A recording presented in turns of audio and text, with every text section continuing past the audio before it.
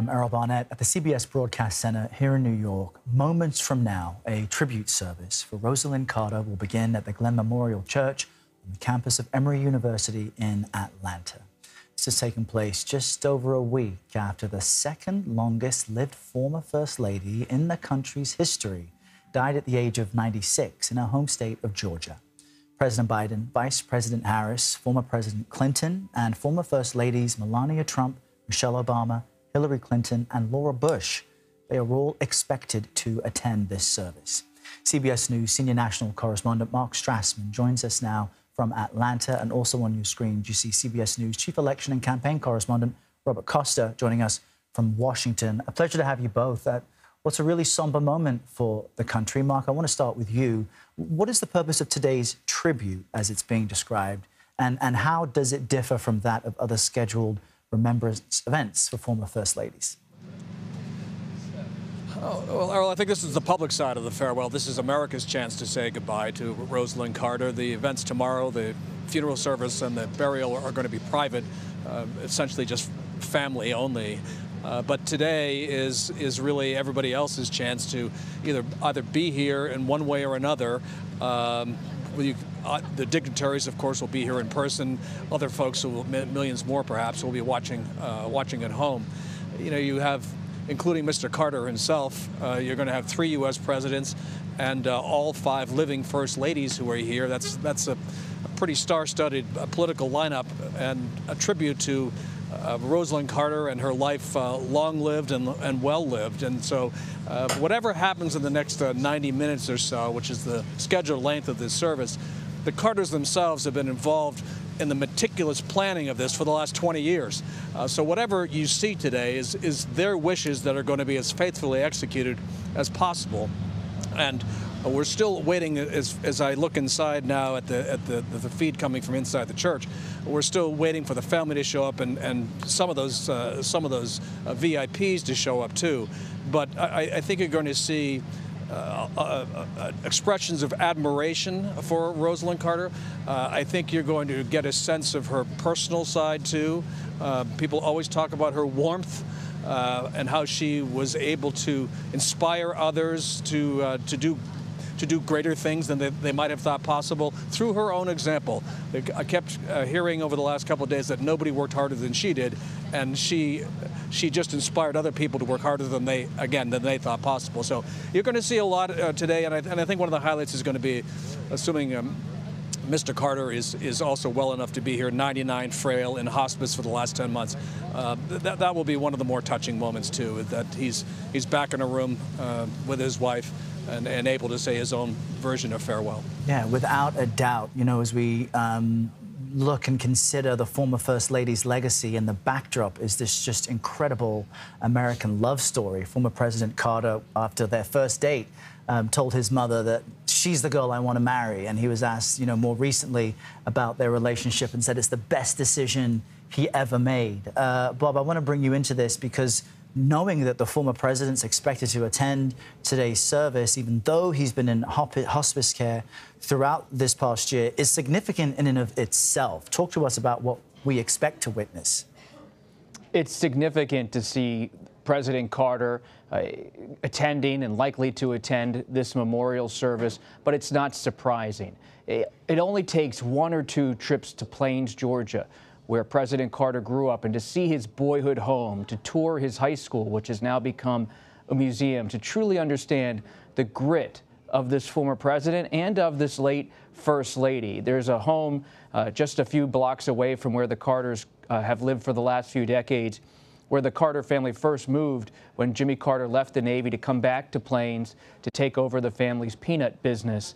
And this was a time of tension in the Carter marriage. It was a decades-long romance, but it was oftentimes a relationship that had its bumps in terms of the issues they were dealing with, tough political campaigns in a Georgia that was divided on race, adversity when it comes to the family's well-being, the family business. But time and again, when you talk to allies of the family members, you read books about the Carters, you understand that going back decades, long before he even became governor of Georgia. This was a couple that was working together to change Georgia, to change Plains, to ultimately change the United States, to work together for issues in particular like peace, global peace, housing for those in need.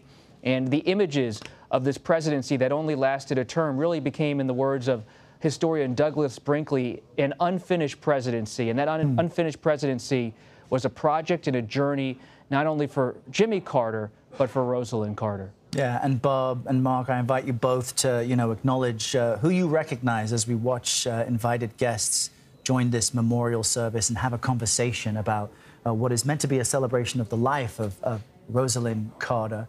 I know that the presidency is difficult on a marriage. I mean, if you listen to what former President Barack Obama, even George W. Bush acknowledged, the presidency itself can put a strain on the relationship, but Rosalynn Carter was able to advocate for mental health and mental health care. Mark, what else do you expect to be noted here as we consider her legacy? Well, just to pick up on what Bob was saying, too, I mean, the partnership of the Carters, I mean, they seem to think and to move and to act two people, but as one. I mean, Jimmy Carter once said that his wife was a nearly equal extension of himself. And I think you're probably going to hear some of that today, too. I mean, their 77-year marriage, I mean, as you said, Earl, a great American love story, but a 77-year partnership, not only personally, but politically, too, and what they were able to accomplish both in the country and outside the country, two people moving as one, using their prestige and their celebrity as a force for good. I mean, all of that is going to be, I think, acknowledged today, and deservedly so. I mean, the Carters have been hailed for decades now as the role model of what a post-presidency should look like, and if that's not acknowledged today, it probably ought to be. And we're watching and acknowledging now that both Georgia senators have arrived, Warnock and Ossoff, there as we watch the celebration of the life of Rosalynn Carter. We've been discussing by now what was the kind of national impression of not just the Carter presidency, but their marathon marriage. Robert, I know you spent a lot of time in Plains, Georgia throughout your career. Talk to us about more of the local legacy that they both are leaving. So often, former presidents of the United States, they leave the White House and they go on to do a lot of different things, whether it's giving speeches, writing books, being part of different initiatives. And the Carters certainly did that together, working throughout the world on issues like peace, global health, trying to really address poverty in different continents.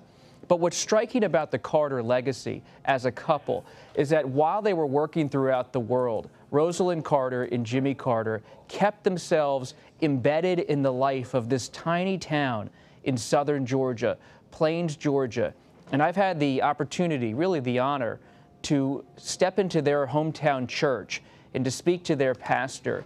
And when you're in this small church, and I've heard Billy Carter's daughter, President Carter's brother's daughter, preach in that church, you get a sense that this is a president who won the power in the United States, won the ultimate office in the American political system, but decided to come home with his wife to the simple life. And it's such a unique thing to be able to balance the simplicity of life in Plains with the engagement at a real and deep level with issues abroad and across the country. But Jimmy Carter and Rosalynn Carter have always been able to have that balance in their life. And it's been an example to millions of people, not just here, but throughout the world, about how you can keep your values even as you rise up the ladder in different aspects of life. And in this day and age, that just seems like a completely different world, that of humility from the people who occupy the highest office in the country. Mark, on the first page of the memorial service program, there's a quote from the former First Lady, which reads, "Do what you can to show you care about others, and you will make our world a better place." We just heard Bob there speak about how Plains, Georgia was the place they returned to and helped them stay humble. But in your point of view, how were the Carters able to stay so humble and to keep things so local despite their massive profiles? I think faith was a big part of it, their faith. I think their small-town roots were another big part of it. I mean, you have to actually go to Plains to get a sense of just how small it really is, how improbable their journey was just to get to the governor's mansion, never mind rise all the way to the White House. I mean, it's just a few hundred people, 150 miles south of here, very, very rural. There's basically a commercial block, and that's it, and just a few stores, and most of those stores are pretty much of a tribute to Jimmy Carter souvenirs. And so let me give you an example. I was at a restaurant yesterday called Manuel's, which is about a block from the Carter Center, and the owner was telling me that the Carters used to pop in about once a week. They would walk over, have lunch. Very, very gracious to everybody who they came in contact with, who might recognize them. Also, always gracious to the staff. I mean, they were just like a couple of neighbors down the street who would pop in and have lunch. Except, of course, they were the former president and first lady of the United States. And without fail, people have always talked about the graciousness of both Carters and how there was never any pretense to them, never any airs about them. They were just simple people from Plains, Georgia, who happened to lead an extraordinary life. That's fascinating, Mark. A great story there from not too far away. We're continuing to watch guests arrive at the memorial service for former First Lady Rosalynn Carter. We've got Mark Strassmann and Bob Costa joining me as we talk about not just the legacy of the Carters, but of the former First Lady herself. Bob, in many ways, during the single term, she helped reshape what the executive role was for a First Lady. She sat in on cabinet meetings. She was very visible. Speak to us about the ways in which that legacy lives on. The context is important to recall. When President Carter was elected in 1976, he was this total outsider coming to Washington. And he really relied on Rosalynn as someone he trusted. He had an inner circle of aides like Hamilton Jordan and Jody Powell, young men in their 20s and 30s who had helped him become governor of Georgia, helped him become president. But he relied on Rosalynn for counsel when it came to judgment, sometimes personnel in terms of reading people's character, and in a sense of policy. And Carter's famous for not only referencing Rosalynn as part of his decision-making process, but famously at a debate talking about his own daughter, Amy, and how he listened to his daughter when it came to thinking through world affairs. And Rosalynn Carter followed in the footsteps of Betty Ford, the First Lady, the wife of then-President Gerald Ford, who served as president from 1974 to early 1977. And she was someone who was more public with her own personal issues, dealing with addiction. She spoke about issues in a forthright way. It wasn't just a social role as First Lady. And so coming into the office of First Lady, Rosalynn Carter developed her own portfolio, focusing on mental health, but also being seen as someone who's an equal in terms of thought, in terms of political power, in a sense, not maybe elected power, but presence in a room as the President of the United States. And to see someone like Secretary Clinton there today, who famously worked closely with her own husband, President Bill Clinton, in the White House, is indicative of the legacy of Rosalynn Carter, who paved a way for future First Ladies to work closely with the President, with their spouses. And on that point, also in the program, there's a quote from the former First Lady when she testified to Congress on the topic of mental health back in 1979. So consider the time, even though this will sound pretty acceptable today. She said, quote, "I want people to know what I know, that today, because of research and our knowledge of the brain, mental illness can be treated and diagnosed differently, and the majority of those with these conditions can recover and lead fulfilling lives." I mean, pretty common to say that today, but back in 1979, Mark, this was remarkable. She did, in a way, go out on a limb to emphasize the importance of mental health. Mental health in the 70s was something that was whispered about. I mean, whispered. I mean, people just didn't talk about it. And what she worked for all her life was to destigmatize what mental health and mental health therapy could mean to the lives of everyday Americans. I mean, in many cases, her drive to push this into an open, honest conversation about an issue that troubles millions of Americans was a lifesaver. I mean, it was a lifesaver in that it encouraged people to acknowledge that they had an issue and to get the help that they needed, as opposed to hiding it out of shame or out of fear that they were going to be judged in some unjust way. And so I think all of that is very true. I mean, she wasn't only not only at the head of that parade, she was the drum major. She was so far ahead of that parade in terms of the way she brought mental health therapy to the forefront. It was interesting. I was listening to a clip today of her talking at Betty Ford's funeral, and she was saying the same thing about Betty Ford and her battle with breast cancer, which was another issue that in the 70s just wasn't widely talked about. And she talked about how her inspiration for mental health therapy may have come from Betty Ford and her courage in speaking up about breast cancer. And so you can start to trace the lineage here, right? I mean, Betty Ford to Rosalynn Carter to Hillary Clinton as another activist first lady. Yeah. And so when these 5 first ladies gather here today, I think they're all going to say to themselves, you know, Rosalynn Carter made my job in the White House a lot easier. And that's a remarkable statement there. 5 first ladies. You know, where Mark is standing is where the VIPs are entering. You see the motorcades coming in behind him. We're looking at some of that footage now. We're hearing the gathering music before this actual memorial service begins. Bob, one of the former first ladies who we expect to see is Melania Trump, somebody that we actually haven't seen in public in many months, if not longer. Perhaps you know better than I would. How significant is it at moments like this for memorial services, for funerals, when we look at who does and does not decide to show? I just think it's noteworthy that Melania Trump, the former First Lady, will be visible today. It is noteworthy. Mrs. Trump is well known as a private person. She has largely shunned the limelight since she left the White House in early 2021. That is not to say she's some kind of hermit. She is seen occasionally socially by people, especially in New York at Trump Tower or in Mar-a-Lago at the former president's estate down in Palm Beach, Florida. But it is something that's important to note, that all of these former first ladies are showing up. They're making their presence known out of respect.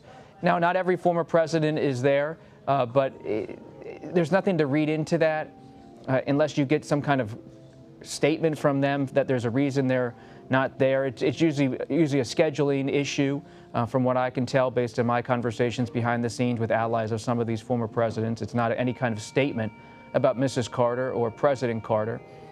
President Carter, though, is someone who has hovered over the presidency of so many, the first ladies and presidents who came after him, because he was not someone who, while he did go back to planes, he remained so active in global affairs, often taking positions on foreign policy issues at odds with those in the White House. So he is not, President Carter has not always drawn warm responses from every single successor in the presidency. But at its core, you have from all of the successors to President Carter respect for the Carter family, because even if they don't agree with where the Carters stand politically, they respect the work the Carters have done on human rights, on community service, and they respect that this is an American couple that was in the arena together.